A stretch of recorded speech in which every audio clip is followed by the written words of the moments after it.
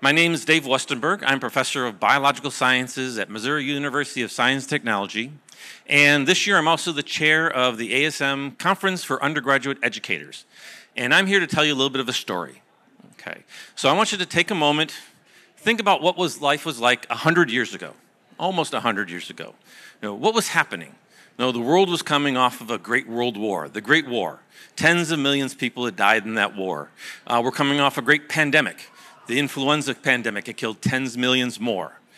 So what was that like? What did we learn from those kinds of lessons? And one thing we learned was about the importance of common things like hygiene, the importance of global recognition of healthcare.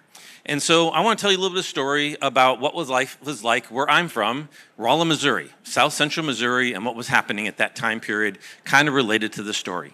And so in the 1920s, and earlier, where we were in Rolla, Missouri and South Central Missouri was really kind of the epicenter of another type of infectious disease called trachoma. Trachoma is one of these hideous infectious diseases, one of the leading causes of blindness. Many people were suffering from blindness because of this infection. And as we saw in other pandemics, the people that suffered from trachoma were kind of stigmatized. People suffering from trachoma often were viewed as being unclean. They were unworthy of being admitted into the country. A lot of people were denied admission because of this terrible disease.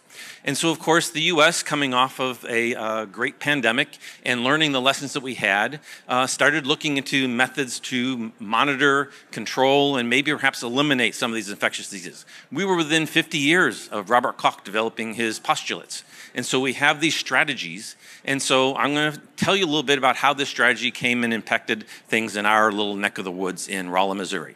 And so trachoma was recognized as an important disease in our area.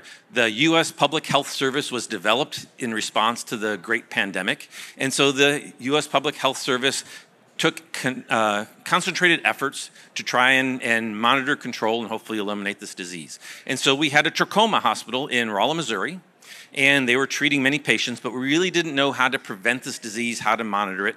And so what the U.S. Public Health Service does was send in their best and brightest scientists to come and investigate what's going on and see if they can find out what's causing this infection and perhaps, more importantly, treat the infections.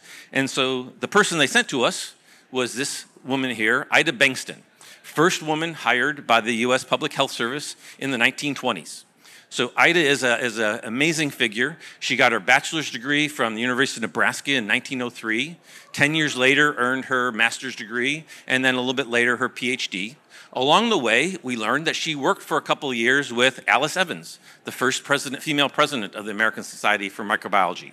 And so she had worked with her on undulant fever and the development of pasteurization as an important way to control infectious diseases. So Ida came to the Rolla, Missouri, and of course she's in Rolla. We have a university nearby, the Missouri School of Mines at the time, and recognizing they had an expert in this area, hired her as a lecturer at the university. They put her in a little lab in the basement of one of our campus buildings, and she went to work investigating trachoma.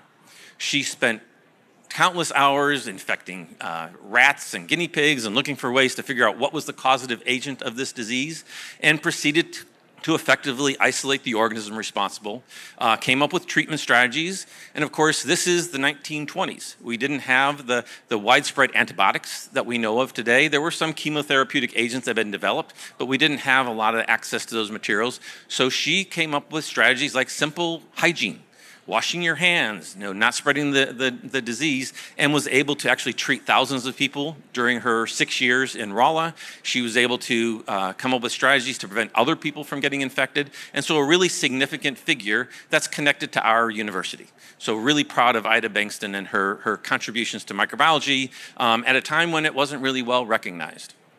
And her impact goes even beyond what she did as far as treating the disease and the corrections that she was able to make. She also led to the production of a new trachoma hospital on our region. So this hospital was built after she had left in the 1930s, but it's a building that still stands today. So it's a nice connection for my students to see this historical figure, a building we still see on campus that she's kind of behind making this go. So why am I telling you this story? What's this all about? And the purpose of telling this story is I like to teach my students about the history of microbiology, but I realized through my interaction with the American Society for Microbiology Conference for Undergraduate Educators, talking with colleagues, how do we make teaching more inclusive? How do we make our discipline more accessible to students? How do we get students to recognize themselves in the microbiologists that are in the history? Now, we all talk about Koch and Pasteur and Winogradsky, and that litany of old white farts is kind of a little bit overwhelming to our students, and it's something that they can't really connect with.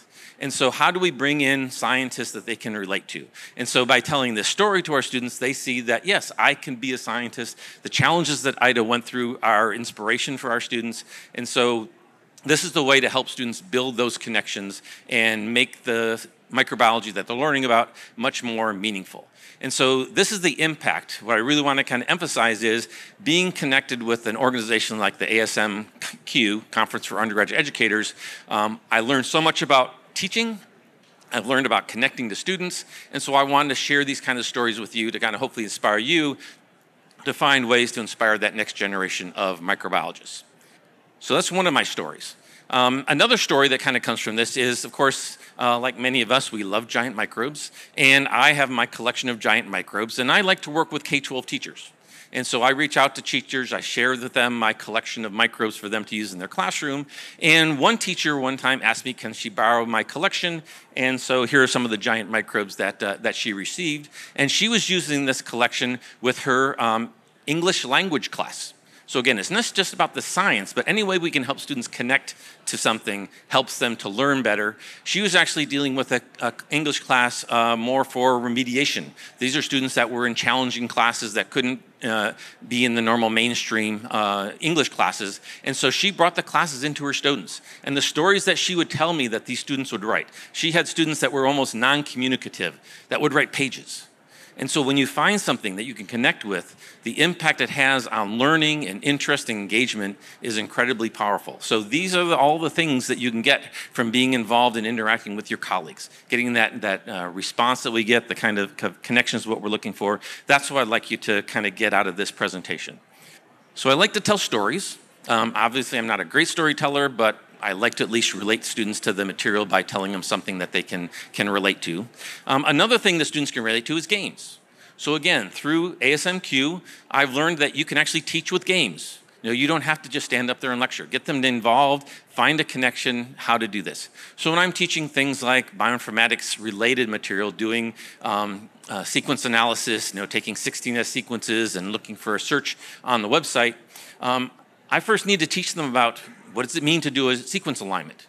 There are games. There's a great game called Philo.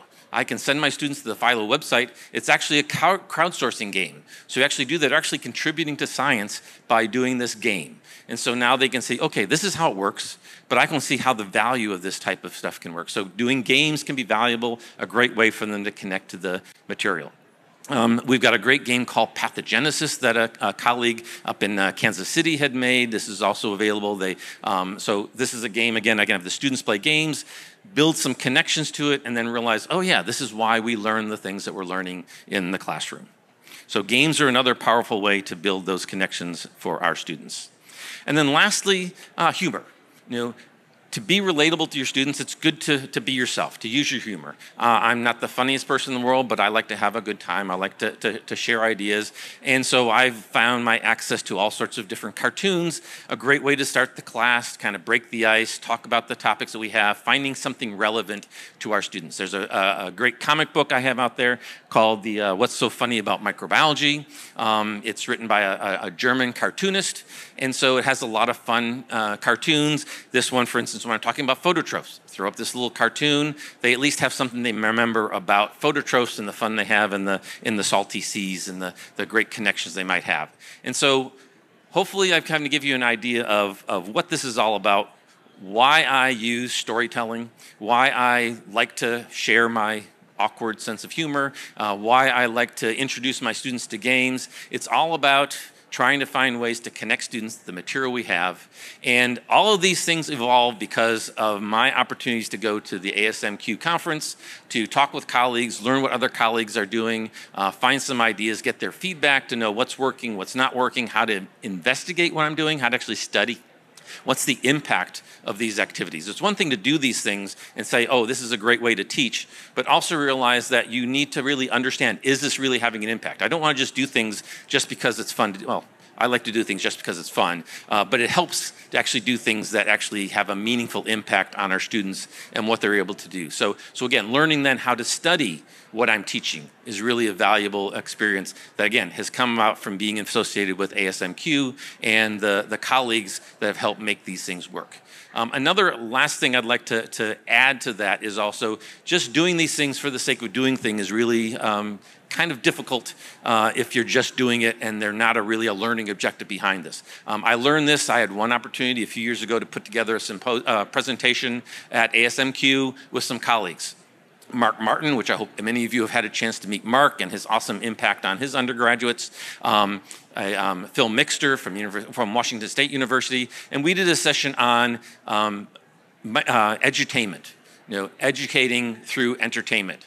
And Phil wrote a great blog about the experience of teaching through entertainment and realizing, again, it's great to entertain, it's great to help them have fun with what you're doing, but always think about just doing it for the fun is really not what it's all important about. It's all about getting students connected, helping them to learn, helping them to understand the connections to what they're doing, and hopefully retain the information that we're teaching them in our classes. So again, I hope to see many of you at ASMCUE. We're going to have ASMCUE this fall in November. I hope to see you there. We're going to be affiliated with Abracams, and so students, people that are coming to ASMCUE will also be able to attend Abracams for one day, get a little bit of the connection to what we're doing and how it impacts our students. Thank you.